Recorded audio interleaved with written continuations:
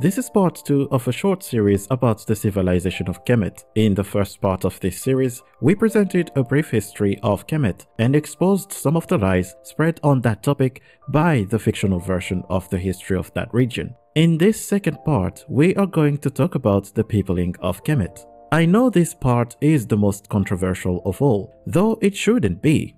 Why the controversy? Well, that's because for the past 200 years, the fictional version has successfully managed to convince many that having black people in a great ancient civilization such as Kemet is completely inconceivable, even when the civilization is located and originated on African soil. It is still hard for the fictional version to accept the reality that black people originated and developed a civilization of such grandiosity. Go figure why they think this way. Anyway, in this video, we bring to you what the factual version of history says about the peopling of Kemet. So without further ado, let me introduce to you the peopling of Kemet.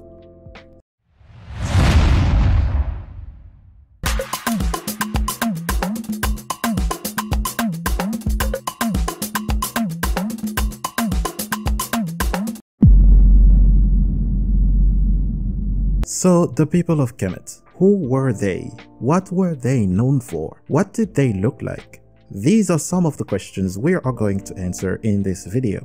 The people of Kemet were the most powerful people of the ancient world. And when I say powerful, it is not because they were especially fond of military conquests and such.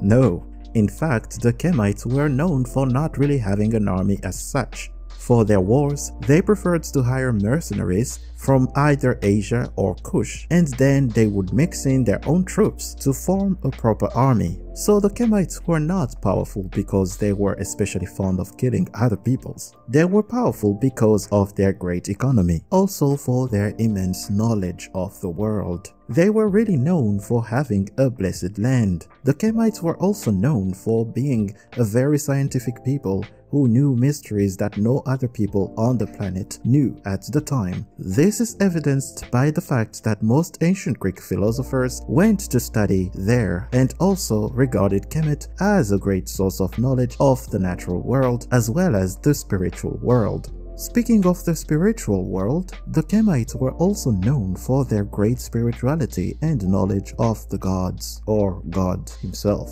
For example, Herodotus tells us that most of the ancient world adopted the cult of Amun-Ra and that of Isis and Osiris.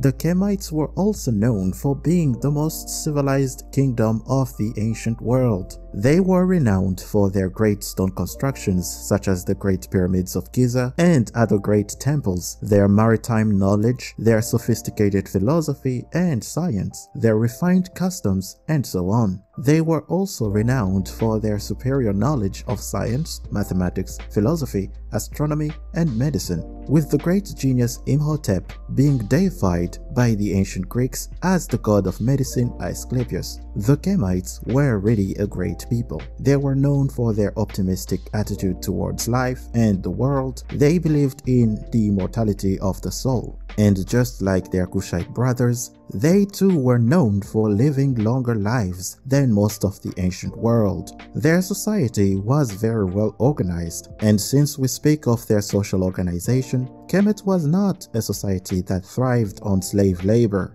This is a lie that was spread by people who could not conceive that a people would willingly come together to build enormous great stone structures such as the Great Pyramids of Giza. This belief stems from the fact that the ancestors of those people relied solely on slave labor for their great constructions. They thought it must have been the case for everyone. They were wrong. There is evidence that attests to the use of paid labor when constructing the pyramids. So that lie can no longer stand. The Kemites were not slavers. They did not thrive on slave labor. Stop spreading that lie. Thank you. There are many other facts about the Kemites that I would love to mention here, but there isn't enough time. We need to move on to the next point. So instead, I invite you to check out the description below for some interesting books on the Kemites. Right, Now let's talk about the elephant in the room, the topic of contention, the population makeup of Kemet. The population makeup of Kemet has been, as stated in the intro, a controversial issue for only the past 200 years. Before that time, it was clear to all scholars and people that the population of Kemet was mostly made up of black Africans. I made a video on this shift in opinion a few months ago, so feel free to go check that video up here or down in the description. Right. Now, in order to set the record straight on the topic of the population makeup of Kemet, we first need to define certain key elements that are often brought up in this discussion. These elements are: 1. The origin of the Kemites. 2. The mixing element, how and when it happened, as well as to what degree it happened over the course of their history. 3. The racial element. Did the Kemites see race? If yes, how did they see it? How did they see themselves? 4. The evidence left by the Kemites and other ancient peoples that can help us determine their population makeup. So let's discuss these elements point by point, shall we? At the end of this, you will see that the fictional version has been deliberately misleading everyone on purpose. Let's go. 1. The origin. The fictional version would have everyone believe that the origin of Kemet is Eurasian, thus making the Kemites Eurasians, and therefore claim that they looked just like any Eurasian people today, just with a darker skin tone due to tanning from the sun. However, when one asks them to provide the archaeological evidence to support the claim that the Kemites came from Eurasia, they instead show us a dubious DNA study about haplogroups. This shows that they have nothing archaeologically relevant to support their claim. No archaeological evidence, no ancient sources, no historical linguistic evidence, nothing. See, the fact is that the origin of Kemet is African, and there is a lot of evidence that supports this view. First, the Kemites' own history states that they originated further south in Africa. The ancestral land, Tanecher, the land of Punt, land of the gods, is located south of Tasseti, that is, around the Horn of Africa. This ancient history is supported by modern historical linguistics, by the way. The first king of the two lands was a king from Upper Kemet, not Lower Kemet. This means the first king of Kemet was coming from the south. And so were all the pharaohs who re-established order after each intermediate period, as we saw in the previous video. They were all from Upper Kemet or even Tasseti. As we saw in the first part of this series, they never were from the north or from their supposed Eurasian land of origin. They were always from further south in Africa. Second, the entirety of the history of Kemet can be solely reconstructed thanks to the artifacts found in Upper Kemet, especially in regards to the very early history. Third, the originators of dynastic Kemet were descendants of people of the Nacta culture who were themselves descendants of Tasseti. In the first part, I mentioned the Aunu people and I said they were known to the Kemites as the first inhabitants of Kemet. Well, that theory is not true. Sorry, I spread something incorrect. Turns out you can't trust any of these past Egyptologists. Apparently, the Egyptologist Flinders Petrie made up the Aunu people so that he could create some evidence that supported a Eurasian origin. Well, we just need to know that the first to inhabit the region of Kemet were the Badarians, then the Nacta culture, then we go from the Nacta culture to dynastic Kemet. Just remember that. Scrap the Aunu people. Thank you. Sorry, my bad. I didn't dig deep enough. Anyways, that's how we do science. We revise our findings, and if they are not true, we change. That's it. If something is incorrect, I will come to correct it. I'm not here to spread lies. Anyways, let's continue. Fourth, historical linguistics also traces back the origin of the Kemetic language in Africa. This means that their language emerged on African soil and not Eurasia. If Eurasia was the homeland of the Kemites, can one explain why their language was born in Africa and descended from an older African language that was spoken by East Africans? Can you explain that conundrum without making up any fairy tales? I think not. Also, ancient historians tell us that the Kemites priests told them that their ancestors came from further south. Herodotus and Diodorus are sources here. Lastly, anthropometric studies show that the biological history of the Kemites emerged in Africa, with some studies stating that the Kemites' body proportions were super negroid. Yeah, they said that. This means that they were super adapted to a tropical climate. Other studies also state that the pre-dynastic Kemites cluster with Nubians, which led them to conclude that the Kemites most likely came from Nubia, or that they have a common origin further south in Africa. This comes to support historical linguistics, archaeological records, and ancient sources. So both archaeology, linguistics, and anthropometrics come to the conclusion that the Kemites emerged on African soil. Even ancient sources and Kemet's own history itself support this view. With this much evidence, there is no other conclusion to be made here. The Kemites originated in Africa.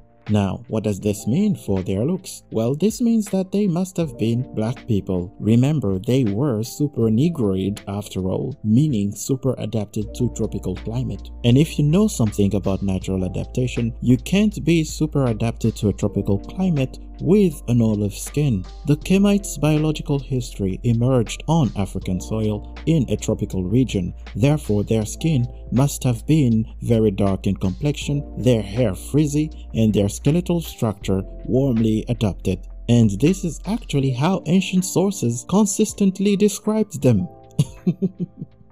Yet they deny it. Exactly like every tropical African like the Bantu or the Nilotics, who are also super adapted to tropical climates. Both their biological histories have emerged on the African continent in a tropical region. Black people. One cannot yield the same set of evidence supporting a Eurasian origin. Kemet's origin is African. It's undisputable. Its civilization emerged on African soil, and the people who established its dynastic period were black Africans who used Afro combs. Just look at the screen. So if we only look at the origin of Kemet, the only conclusion to be made is that the Kemites must have been black Africans.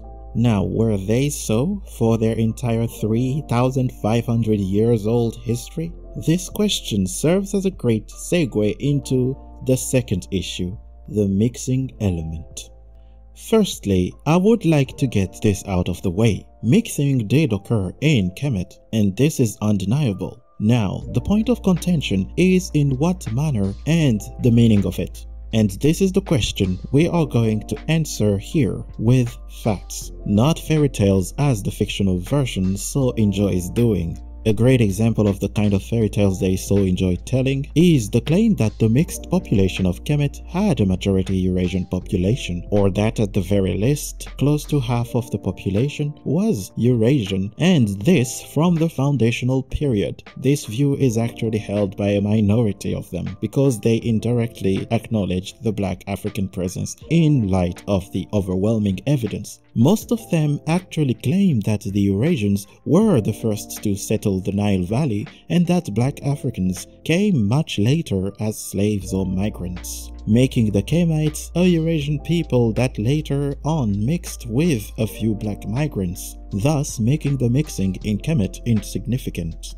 They then further go on to claim that it is the Eurasian element that is solely responsible for civilization in the Nile Valley, and that the black African element is only due to slavery or later migrations. This they claim, but have no evidence to support it whatsoever. All this is fiction, guys. They have no worthwhile documentation that supports these views. We already saw how the population of Kemet has its origins in Africa, with several studies concluding that the origin of the civilization was endogamous, and that the population who created it were super adapted to a tropical climate. I do not see how a typical Eurasian fits the description of a super tropically adapted body, that is very dark-skinned, frizzy-haired, etc. See, mixing did occur in Kemet, but not in the way they would have you believe. During the foundational period of Kemet, evidence suggests that the population of Upper Kemet was mostly tropical African, as studies on pre-dynastic Naqada skeletons suggest. If any mixing occurred then, it must have been very minimal or insignificant, and it would have been between an already established black population and Eurasian migrants and wanderers, not the reverse. So the claim that Eurasians brought civilization to the Nile Valley is null. During the early dynastic period, both Upper Kemet and Lower Kemet must have been in majority black African, with an emerging mixing population in Lower Kemet, and probably Upper Kemet, but still very minimal. Here is why that must have been the case. Lower Kemet was inhabited by small groups of wandering Eurasians before the dynastic period, while Upper Kemet was inhabited by a large group of black Africans who were already well established in the region during the pre-dynastic period.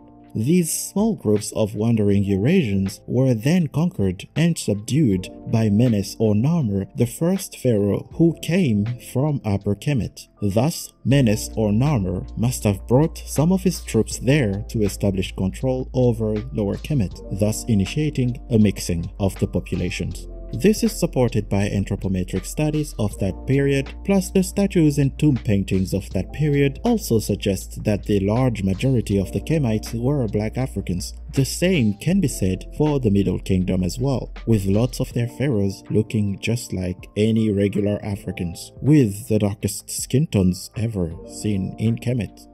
When we get to the New Kingdom, however, especially in the late period of the New Kingdom, we see an increasing number of Eurasian element and more mixing, and this especially in Lower Kemet, where Eurasian access was especially easy. Upper Kemet, even in the late period, remained strongly tropical African, studies say, and those studies are supported by ancient testimonies.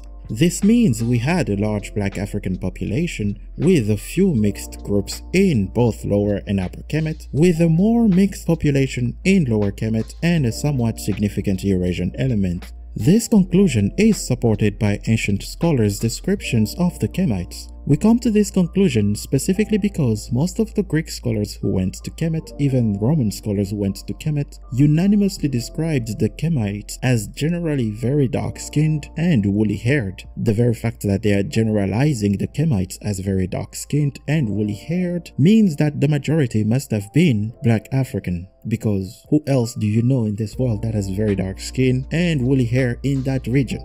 Mind you, these Greek descriptions are from the late period of the New Kingdom. This is also consistent with what we see on most of their paintings and statues, by the way. Also, there is a popular view of modern scholars that claims that the Kemites were North African types, that is, Amazigh Berbers.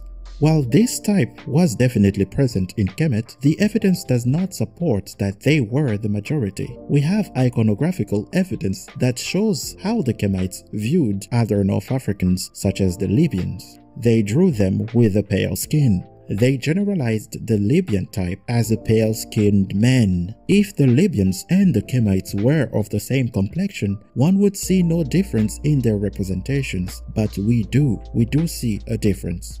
So as you can see in this analysis that bases itself on facts such as Kemet's African origin, ancient sources, anthropometric studies, and Kemet's iconography, we come to the conclusions that 1. The mixing occurred between established black Africans and wandering Eurasians. 2. The mixing with Eurasians is not what brought civilization to Kemet. Kemet's civilization emerged as a product of its local population and not a group of elite migrants. This is supported by this study you can see on the screen. 3. The mixing in the early stages of Kemet's history happened to a lesser degree than what we are led to believe. 4. The mixed population falls into the tropical African family since Africans have the dominant gene, after all. Also, to remain consistent with the current racial standards, eh? If Colin Kaepernick or Drake are black, then, oh my god. If Colin Kaepernick or Drake are black, then so were the ancient mixed Kemites. Let's remain consistent. 5. The mixing element proves that the majority of Kemites were black Africans. So as you can see, when we do a proper analysis of the mixing element of Kemet's population over the years by taking account of its African origin, we can only come to the conclusion that they were in majority black Africans. This is consistent with ancient descriptions of their population and what we see on their tomb paintings. 3. The racial element. Did the Kemites see race? Yes, they did. Paintings in the tombs of Seti I and Ramses III attest to this. Did the Kemites represent other Africans or Eurasians? Yes, they did. Then, were the Kemites very different from other Africans and more similar to Eurasians on those representations? The answer is simply no. Actually, many of the Kemites' representations are very different from Eurasian representations, and this is both in Kemet and Eurasia. Take a look at this representation of two Eurasians in Kemet. One is a typical Asian man. As you can see, his skin is very pale and he is completely different to what a typical Kemite looks like. And on the other side, you can see a Greek, a typical European, completely different features. And when you go to Eurasia itself, it's the same thing, different features, different skin tones. Whereas the Kemites' representations of other Africans are very similar to those of the Kemites themselves, and this is again in both Kemet and the rest of Africa further south. In fact, representations in Nubia, that is Taseti, are exactly the same as those of Kemet. This is in their facial features, skin complexions, and art style. The tomb paintings of Nubian pharaohs and those of the tomb of Hui in Kemet offer some great evidence here. Also, my latest video shows the striking similarities between the features on West African statues and those of Kemet. Again, this point of view also leads us to only one conclusion. The Kemites regarded themselves as black African people. Their iconography reveals that fact. Now, on to the next and last part of this contentious issue. 4. The set of evidence that helps us determine the population makeup of Kemet. There are certain key elements that help us determine the population of Kemet. These are: 1. Ancient sources. Ancient sources are a great way to determine what a people looked like, as long as they can be trusted. They provide what historians call first-hand sources. They were direct witnesses of past events. So in general, they can be trusted, and especially when it comes to giving a simple description of something. There are many ancient authors that gave us a physical description of the Kemites. Some notable ones are Achilles Statius, Aeschylus, Herodotus, Ammianus Marcellinus, Lucian of Samosata, and many others. All these authors consistently described the Kemites as black or very dark complexioned with woolly/crinkly hair texture, that is the hair texture we find in Africa south of the Sahara. The fact that they even had to mention the hair texture shows that they must have found it very different from what they had ever encountered before. Anyway, all the ancient Greeks, for instance, used very strong terms to describe the darkness of the skin of the Kemites. Herodotus, for example, on 2 occasions used the term melanes to describe the skin of the Egyptians. One instance is when he was talking about the flooding of the Nile. He stated that the Egyptians have a black skin because of the hot sun. He used the term melanes, not melancroes. On a second occasion, he mentioned that the people of Greece named the dove black because she must have been an Egyptian, referring to the skin of the Egyptians as black again. Another one is Aeschylus in his Suppliants. He states, "I can see the Egyptians coming from afar with their black limbs." There are so many instances like these. These descriptions could not be used on a Eurasian people. Also, the very fact that we find many accounts of the Greeks mentioning the skin complexion of the Kemites shows that they found the complexion very unusual. In fact, there is an author in his story who claimed that the Egyptians had a very unusual complexion, and then he goes further on to claim that that complexion was very dark, something that could not happen if they had been encountering it in Greece or the Levant. Some people state that the Greeks saw everyone who was not as pale as they were as black. This is completely false. Those who say this do not present any scripture to support their statement, whereas we have many sources to support our statements. As a matter of fact, we even have an ancient source that gives a physical description of a Eurasian people of that time. This is in Strabo's Geographies. He states that people refer to certain Syrians as white Syrians. Then he goes on to say, as if there were any black Syrians. So there Strabo lets us know that the Syrians were white. This is inconsistent with the view that the Greeks considered everyone who was darker than them black. If you want to get all the ancient Greek and Roman descriptions of the Kemites, check out the description below for my video on this topic. In there, I give 7 authors who described the Kemites as black or very dark complexioned. So with these ancient sources all claiming that the Kemites were black complexioned, we can only come to the conclusion that the majority of Kemet's population was black African. If the ancient writers had found a strong Eurasian population there instead of an African one, they would have been sure to note the mixed nature of the population, as Strabo did in his Geographies when speaking of the population of Judea. But they didn't. Why? Because the majority were very dark complexioned Africans. None of the writers were under the impression that they had a very mixed population in front of them.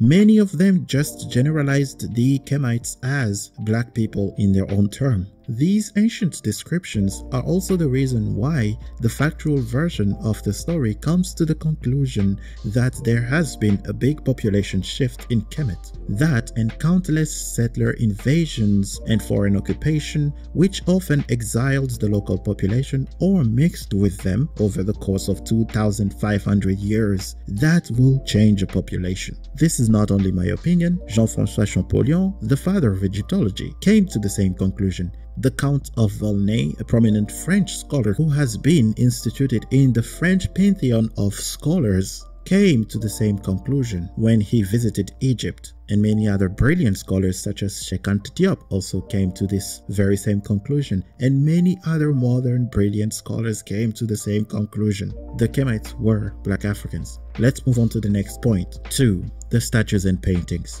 The statuary of Kemet in its large majority displays facial features that are typically African. These are full lips, wide nose, prognatism, brown skin, and frizzy/woolly hair. It is the presence of all those features together that leads us to the conclusion that the Kemites were in the vast majority black Africans, since there is hardly any Eurasian that displays all those features at the same time unless they are mixed with Africans. This view is even more compelling when one compares the statues of Kemet and those of Ele-Ife in West Africa. The similarities there are so evident as opposed to the stark contrast in phenotypes that the Kemite statues present when compared to those of Eurasia. And similarly, when Kemet's statuary is compared to that of Tarseti, it's the same thing with Ele-Ife. The similarities are too striking to deny anything. Check out these 2 videos where I go in depth on this topic, link in the description below. Also, Kemet's paintings show us that the Kemites worked bare-chested under the hot sun of that region. Only a population with high amounts of melanin could do such a thing. Other melanin-deficient populations living in such areas are always covering their entire body in order to protect it from the UV rays, lest they catch cancer. And when they do not do this, like the Australian population, which is mostly European today, they catch skin cancer at alarming levels. 52% of the Australian population will catch skin cancer due to UV rays by the time they are dead. That's crazy.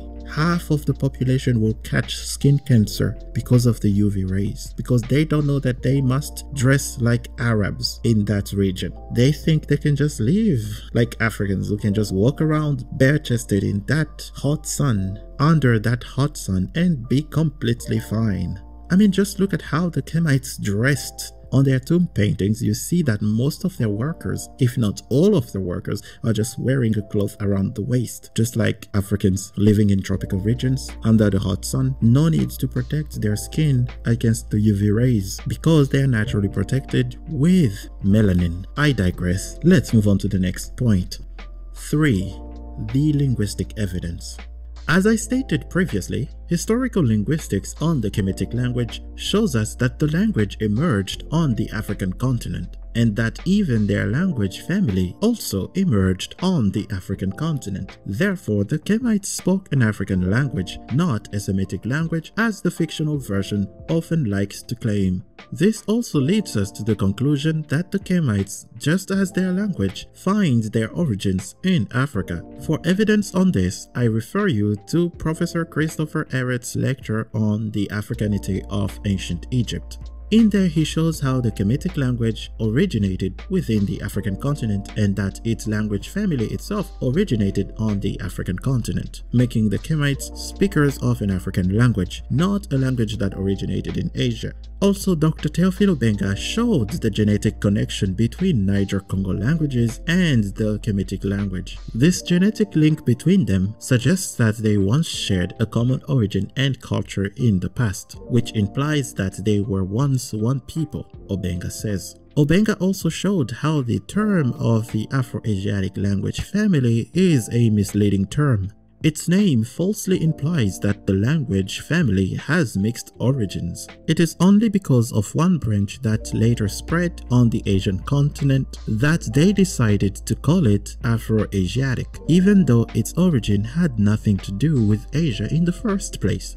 Although in the past they did believe that the origin of the Afro-Asiatic language family was Asian, but that theory has been debunked long ago. The origin of the language family is completely African. Furthermore, most of its languages also emerged in Africa. This Obenga had demonstrated during the Cairo Symposium, contradicting Dr. Greenberg's Semitic origin of the Afro-Asiatic language family, which has been debunked over the years and proved Obenga was right. 4. Anthropometric studies. Several anthropometric studies have attempted to determine the race or ethnicity of the people of Kemet. While many of them in the past made the Kemites out to be Eurasians, several recent studies have consistently exposed the fraudulent nature of the past studies of previous scholars on this subject.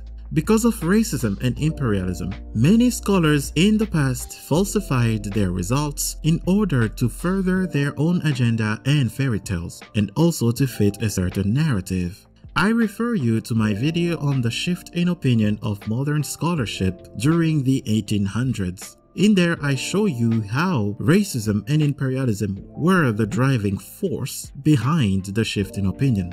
In recent days, however, several anthropometric studies show that Kemet had a strong Black African presence in every stage of its history, with some studies stating that the pre-dynastic Kemites were super Negroid, or studies showing that most Upper Kemites were simply tropical Africans. Many anthropometric studies show that the Kemites in many aspects cluster with tropical Africans, and this is in the Old, Middle, and New Kingdom. The new scholars' unbiased findings are consistent with ancient descriptions, iconography, historical linguistics, and archaeological evidence, and also the ancients tell us that the Kemites were generally swarthy or very dark in complexion, Ammianus Marcellinus. There was a Eurasian presence in Kemet, yes, studies also show this, but the Black African presence was the majority, recent studies say. 5. DNA evidence. DNA evidence is great if done properly. DNA studies on the genotypes of the Kemites would tell us more about their physical appearance. However, this is hardly done.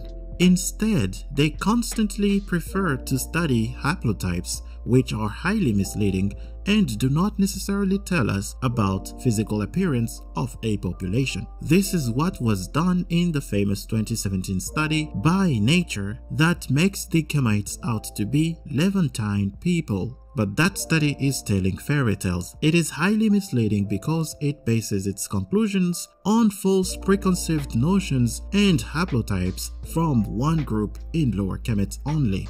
Their conclusions are bogus. I discuss why that is in depth in this video here. Please check it in the description below.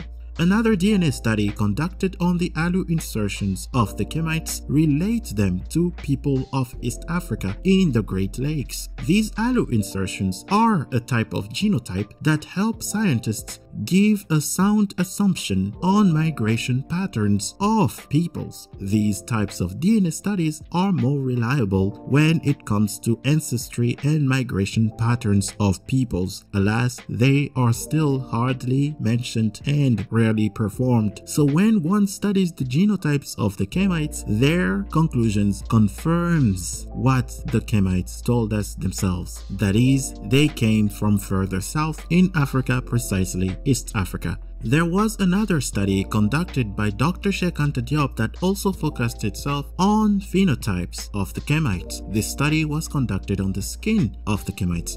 The study consisted of determining the amount of melanin contained in the mummies left by the Kemites. And at the end of his study, Dr. Cheikh Anta Diop concluded that the Kemites must have been black because the amount of melanin found in the skin of their mummies was too high to entertain the idea of any Eurasian population. So that's for a study on the skin of the mummies.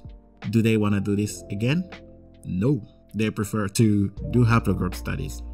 6. The culture and religion of Kemet. The Kemetic culture is by most scholars' admission an African culture, from Kemet's style of clothing, kingship rituals, kingship symbols of power, totemism, and their social organization. All are exactly the same as those of other African cultures further south. An in-depth video on this topic will come in the near future. Also, Kemet's religion, or should I say cosmogony, is precisely the same as that of Southern African groups. In both cosmogonies, one can find the cult of ancestors, the same concept for the divine, the same philosophy of life, similarities in their pantheons, and so many other similarities.